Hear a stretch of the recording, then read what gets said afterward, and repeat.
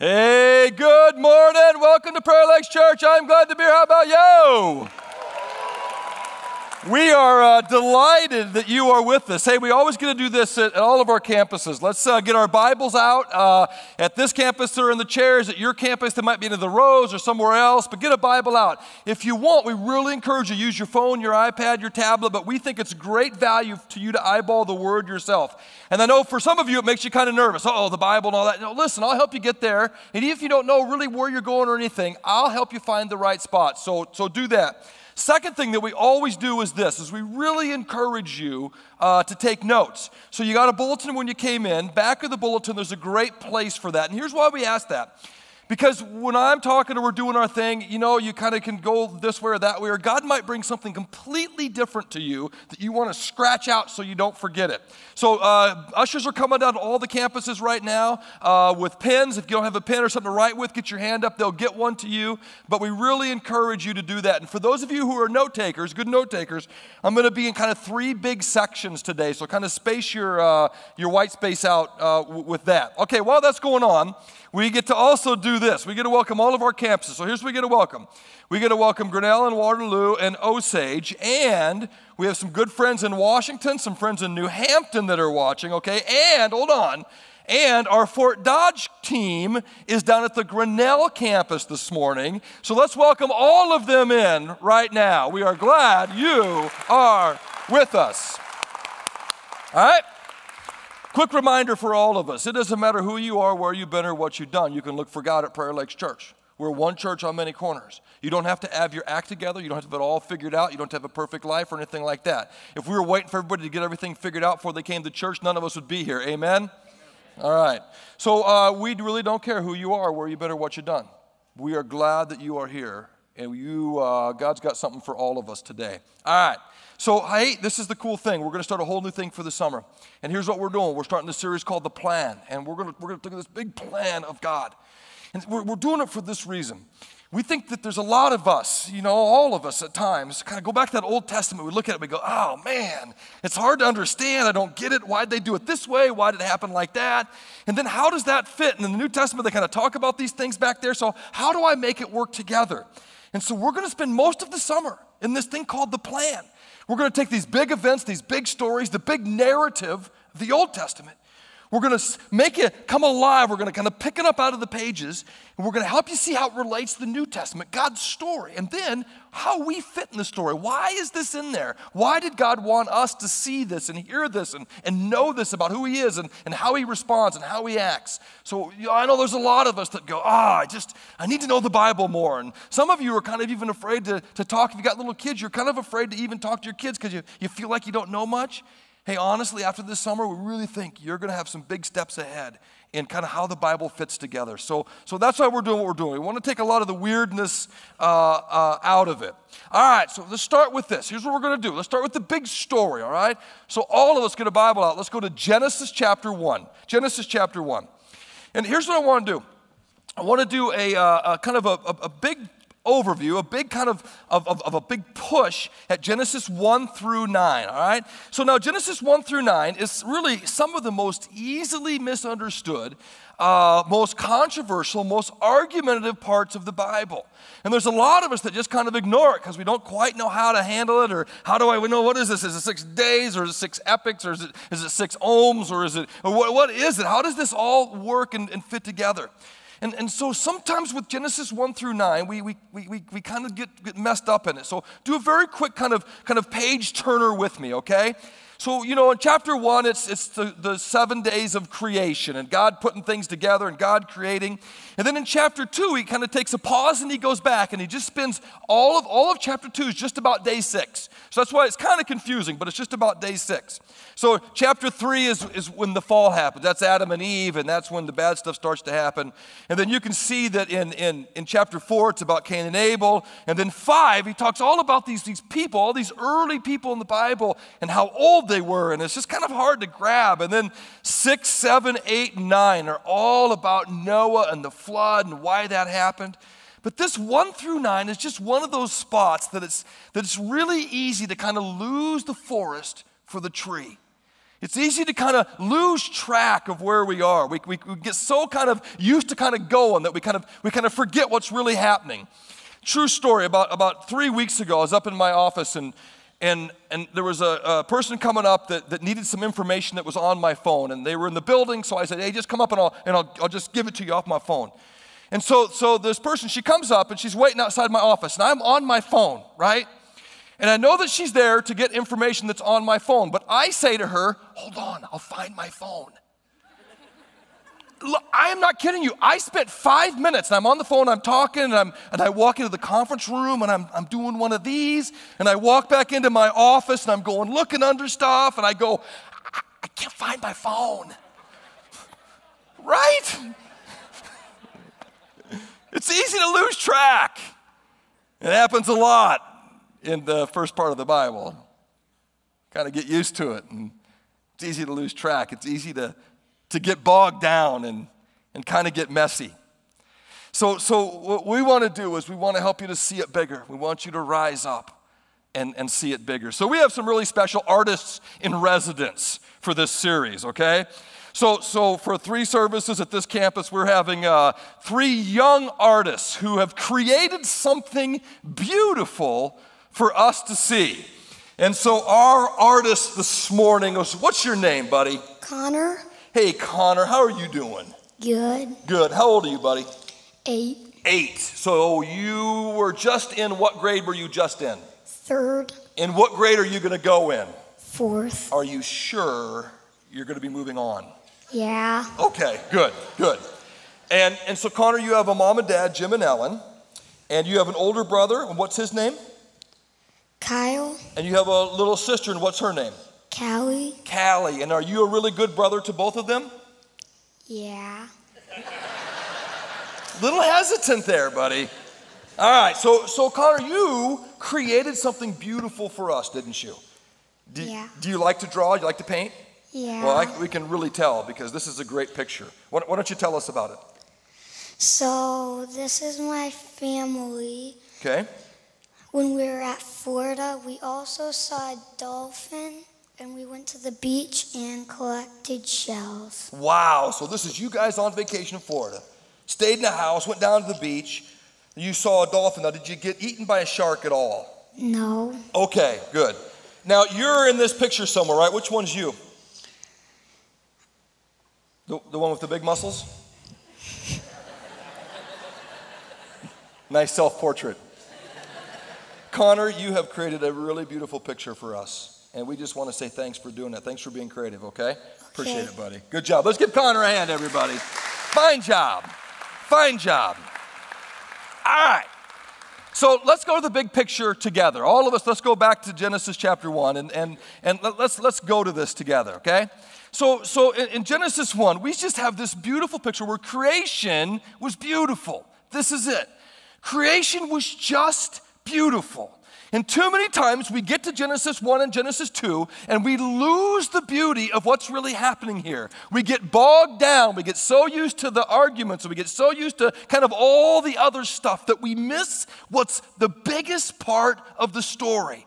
And here's the biggest part of the story, that God created something beautiful, and he did it out of order, and he did this creation in the way that had purpose, and there was great joy in what God did. And so many times we fly over the first parts of Genesis, and because we get so messed up in all the stuff that we miss this, that we have a God who created the earth in a beautiful and orderly way. That we have a God who said, I take great joy in creation. In fact, I want you to just kind of see it with me. Go to chapter 1 and look at verse 4, okay? And it says, God saw that the light was good. And then you bomb down and you kind of go down a little farther and you get to the end of verse 12 and he says, hey, the plants and the trees were bearing fruit and God saw that it was, what's the word? It was good. And then bomb over to verse 18, and here it is, and God saw that it was very good. Then you get to end of 21, and God saw that it was, and you get to the end of 25, and look what it says, and God saw that it was, let's all say it together, okay? It was very good. Now you get over to verse 31, God saw all that he had made, and it was very good, okay? There's just joy in God creation. When he was putting all this together, there was joy in it, and there's a purposefulness behind it. The psalmists later say, here's what the heavens and the earth and the skies do. They declare God's glory. It says the heavens declare his glory. The earth resounds with his love. The skies rejoice with God. And this whole picture of creation is a picture of a God who created something beautiful and purposeful and orderly, and he did it that way. And he did this creating in relationship, perfect relationship, as the triune God of the Bible. It wasn't just the Father creating. It was the Father, and it was the Son, and it was the Holy Spirit, the three, the triune God of the Bible, together creating and putting all things in place. We're going to come back to Genesis all the time, so you know where it's at the beginning. Keep your hand in there if you want. Let's go to the New Testament right now, okay? So everybody in your Bible, go to the New Testament. Let's go to the book of John. So it's Matthew, Mark, Luke, and John, okay? Matthew, Mark, Luke, and John. So everybody go to the book of John. And go to John chapter 1. John chapter 1. And in John chapter 1, we get a picture of this perfect relationship that God is in. Perfect relationship as creator. So here's what it says in John 1, verse 1. It says, in the beginning was the Word, and the Word was with God, and the Word was God. And when you read down, you find out the Word is Jesus, okay? He, the Word, Jesus, verse 2, was with God in the beginning. And listen to this. Through him, all things were made. And without him, nothing was made that has been made. Don't turn to this one, but write this down in your notes. Write down Colossians chapter 1, 15 and 16. Just write that down and look at it this week as you're going through stuff. And here's what that says. It says, the Son is the image of the invisible God, the firstborn over all creation. For in him all things were created, things in heaven and on earth, visible and invisible, whether thrones or powers or rulers or authorities, all things have been created through him and for him. And so here's the beauty of this that we miss so often, that creation was beautiful, that God put it together. He put it together out of order with great joy, with a purposefulness behind it. And when he did it, he was in perfect relationship, and everything was just right. Now we all know that it didn't last. And all of humanity is shaped by the next part of the big story. And the rest of the Bible now, from this moment on, the rest of the Bible has this movement because of this next scene. So all of us, let's turn to Genesis 3. Let's go back now and remember what happens here. In Genesis 3, as you may or may not know, it's the story of Adam and Eve and the first sin. And when sin comes in, it comes in completely. And in verse 6, here's what it says. When the woman saw that the fruit of the tree was good for food and pleasing to the eye and also desirable for gaining wisdom, she took some and ate it. She also gave some to her husband who was with her, and he ate it. And look at verse 7, because this is it now. Here's when it gets broken, because what we know is sin is such a disaster. Here's when it gets broken. It says, then the eyes of both of them were opened, and they realized that they were naked. So they sewed fig leaves together and made coverings for themselves. Listen, my friends, we've got to make sure that we understand this.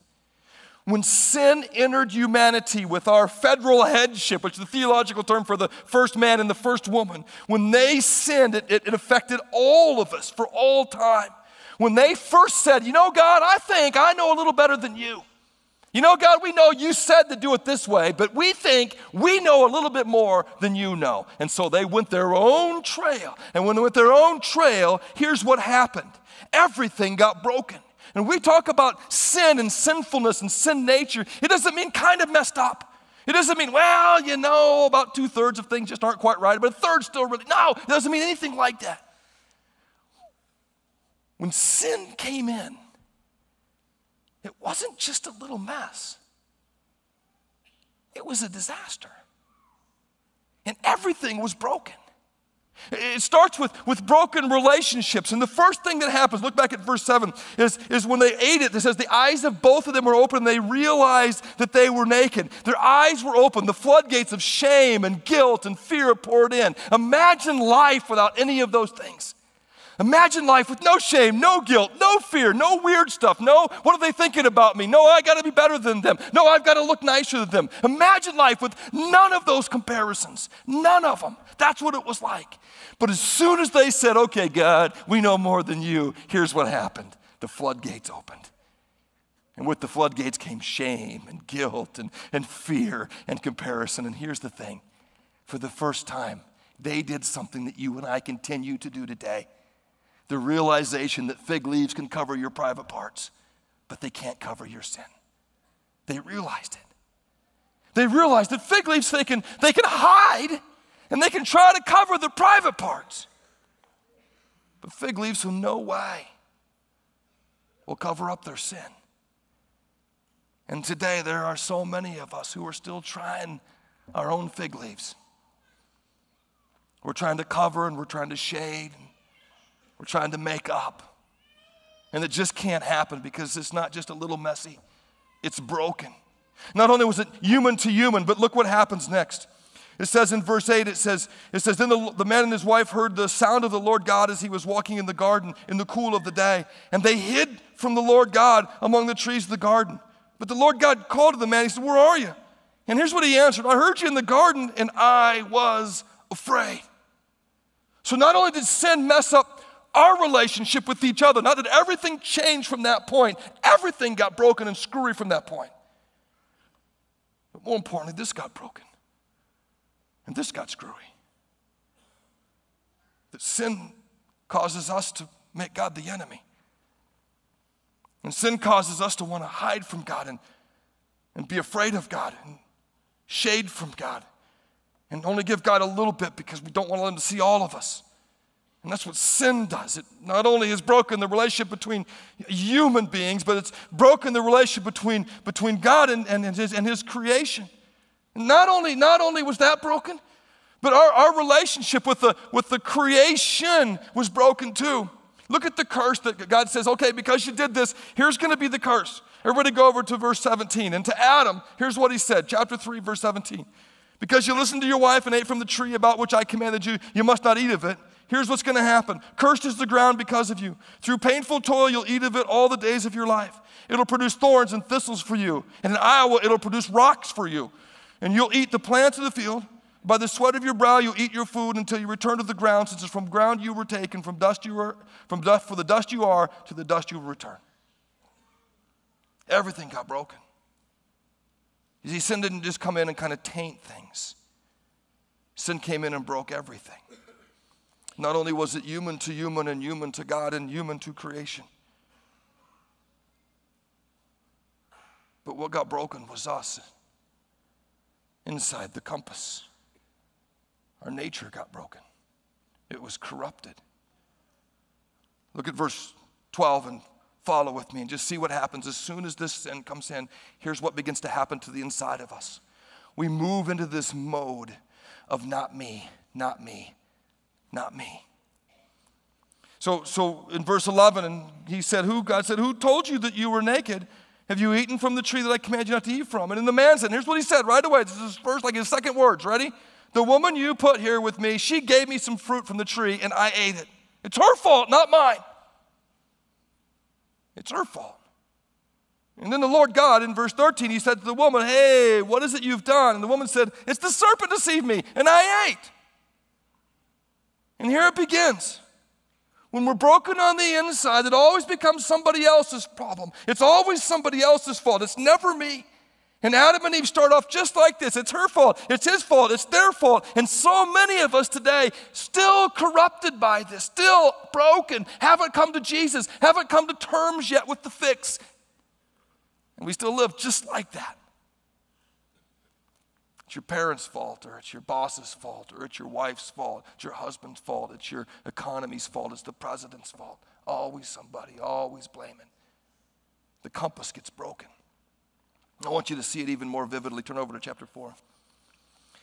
And in chapter 4, okay, they're broken now, and the sin nature we're corrupted, and it's infested everything, and everybody's infected.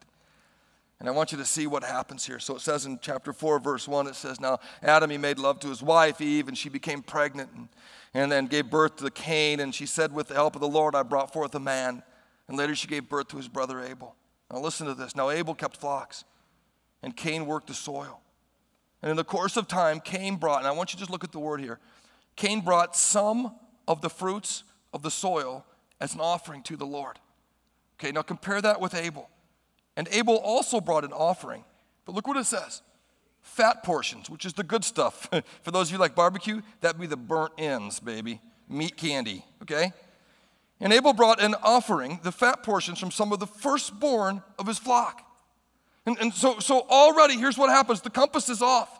And Cain's already shading with God. What happens inside of us is Cain begins to look and say, you know what? God's really not that important. God really doesn't deserve my best. God really isn't first. So here's what I'm going to do. I'm going to kind of give God my leftovers. And it starts, and it goes on from there. And I'm not going to read all of it. You can read it later, but I want you just to see this. In verse 3, there's this irreverence. He kind of reverence towards God. And then in 5, he's angry and he's pouting. And then in chapter 8, he's 7, he kills his brother. Then 8, he lies to his brother. And then he lies to God in verse 9 of self-preservation. And then you get to 13 to 14. Everybody go down to 13 to 14. And then, so God said, hey, what are you doing? What have you done? His blood cries out. And then here's what Cain says to God. My punishment is more than I can bear.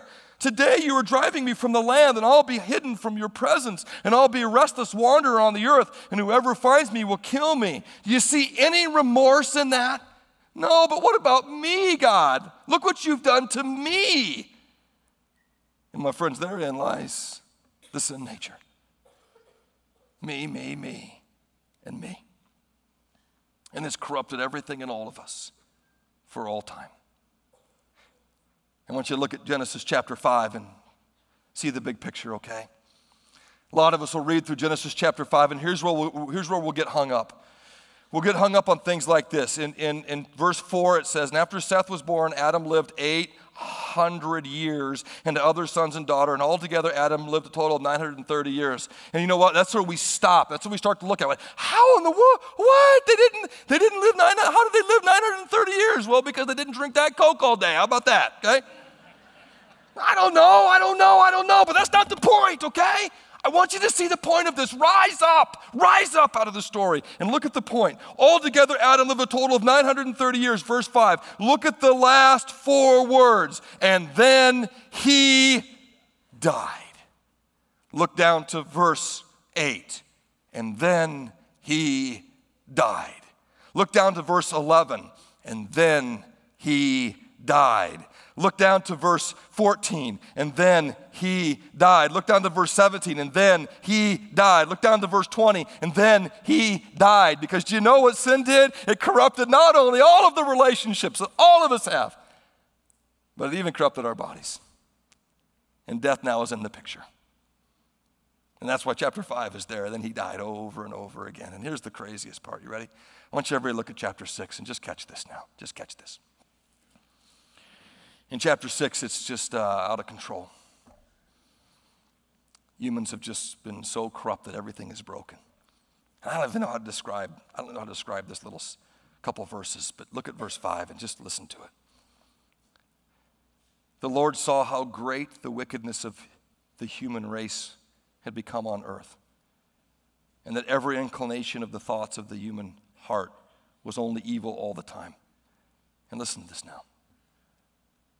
The Lord regretted that he had made human beings on the earth, and his heart was deeply troubled. I mean, we go from the joy of creation, right? Perfect harmony, the Father, Son, the Holy Spirit. Everything's in order. Everything's got a purpose. Everything's beautiful. And all of it cries out to God's glory. We went from the beauty of creation to the disaster of sin. And it wasn't just a little bit ruined.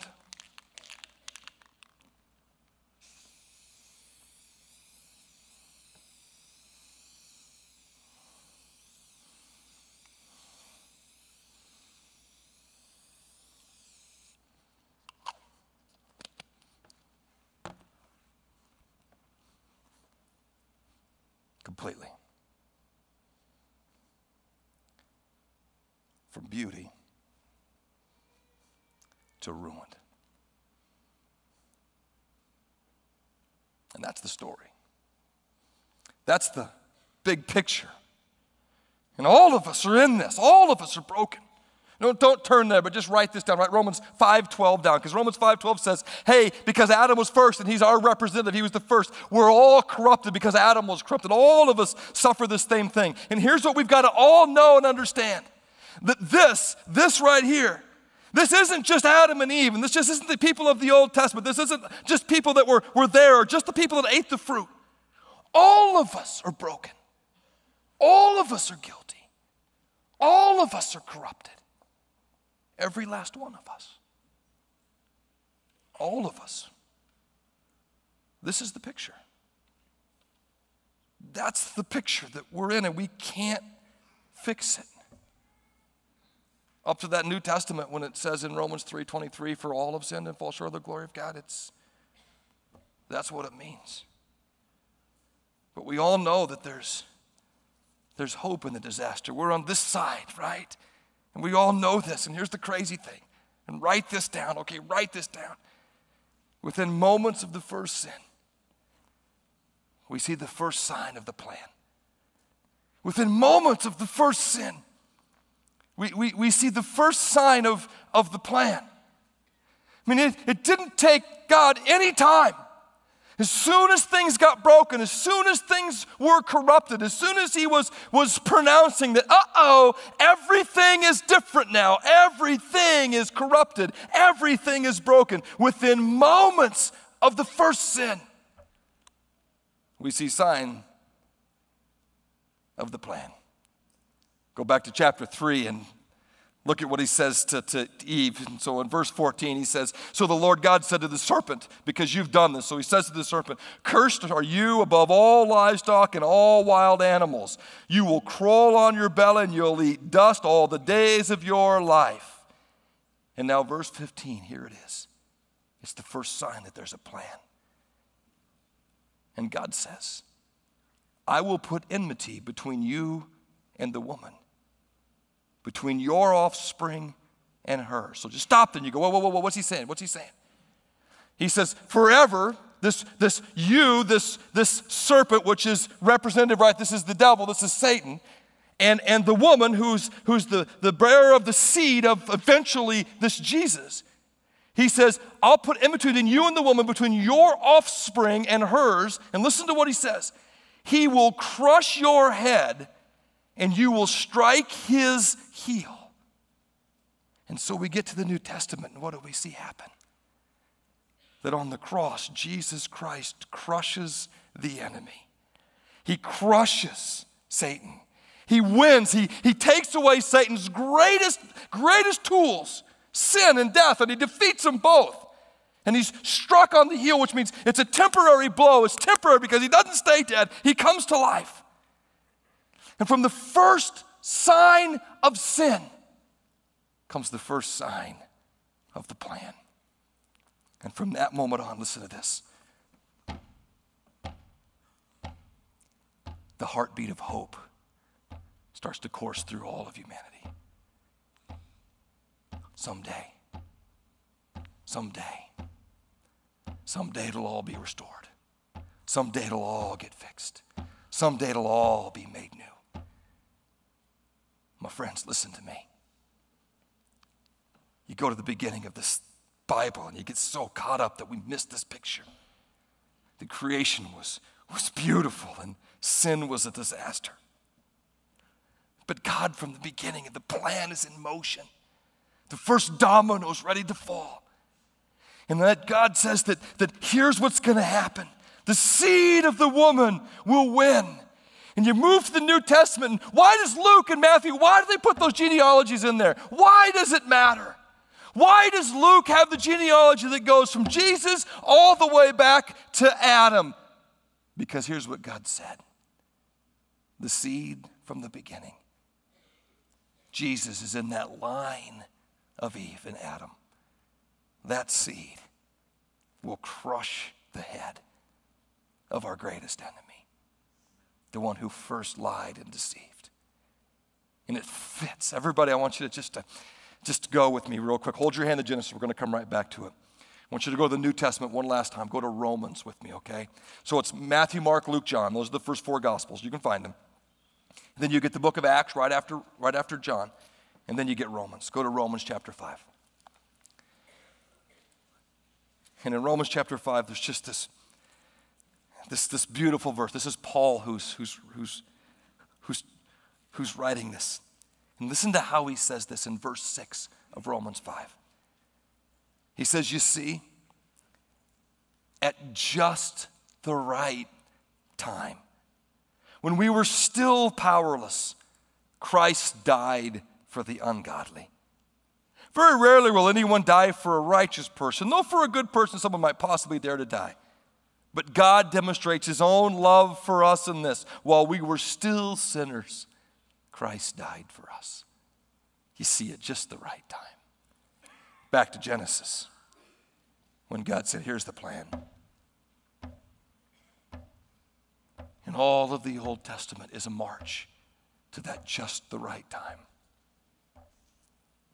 All of the Old Testament points us that we're not good enough, that we can't measure up, that we can try as hard as we want, that we'll never be perfect. Somebody who's perfect needs to pay. Somebody needs to pay our price. And that's the point of Genesis, in the beginning of all of it. Remember that great verse from the New Testament? For God so loved the world that he gave his one and only Son, that whoever would believe in him would not perish, but have eternal life. The Lord regretted that he had made human beings on the earth, and his heart was deeply troubled. For God so loved the world. The Lord regretted that he had made human beings on the earth, and his heart was greatly troubled. For God so loved the world that he gave his one and only Son, that whoever would believe in him would not perish, but have the chance at eternal life. You see, here's why this matters. There's no good news of the gospel without the bad news of the fall. There's no good news of the gospel without the bad news of the fall. If we don't truly understand how bad the bad news is, we'll never truly understand how good the good news is. And that's why this matters. Because what happened back then was beautiful and it was ugly. It ruined everything. It took something beautiful and it absolutely marred it. But the heartbeat, right from the beginning, is that God someday God's going to fix it. Someday it's all going to be made right. Someday.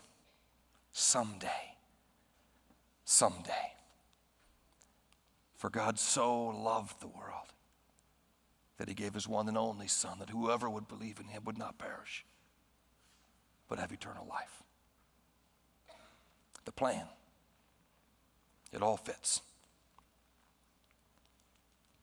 And if you're not sure about this Jesus, you need to get sure. You need to know. So let's pray together right now. And here's what I want us to do. Everybody across the campus, just put your Bibles away. Let's just pray.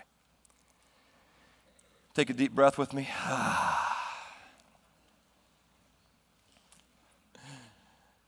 God, thank you. Thank you for the plan. Thank you that you put it in motion, that you put it in place. Thank you that there's hope through Jesus. Thank you that you took the truly bad news and gave us truly good news in the gospel. So, Father, thank you. Give us wisdom and understanding, and give us a faith that believes that you are who you are. You did what you said you'd do. And you're going to do someday what you said you're going to do. We're not going to hide, and we're not going to shade. We're not going to be afraid. Thanks for Jesus, the good news. It's in his name that we pray, all of us together. Amen. Amen.